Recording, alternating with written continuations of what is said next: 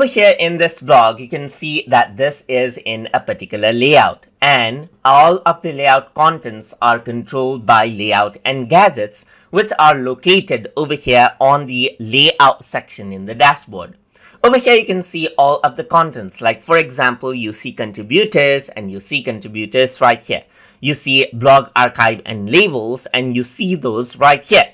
Let's say I go around onto the contributor and click on the edit button. Once I do that, I can go around and turn off show this widget and hit the save button. Once I do that, I can go around over here and let's say, for example, refresh out this page right here, and you can see that the contributor section is not there anymore. Let me just go around over here onto edit, and instead of contributors, let me type in authors right here just like this, and then show the widget and hit the save button. Once I do that, you can see that if I were to refresh it, you can see that it says authors. Similarly, you can go around and turn off different parts. For example, you can go around, turn off the header, as you can see right here.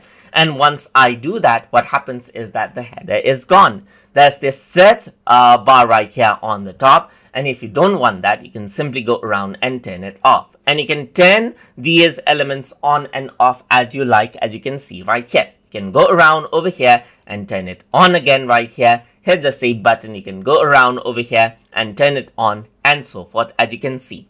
So if I were to go around over here, you can see that I can show this widget and change out the properties for individual widget as well and get the layout look that I want. And that is how I can go around and work around with layout and gadgets to change around the layout of my blog as I want inside of Blogger and get more control over how the blog actually looks. So I hope you guys learned something as always. And as always, please like, comment, share, and subscribe.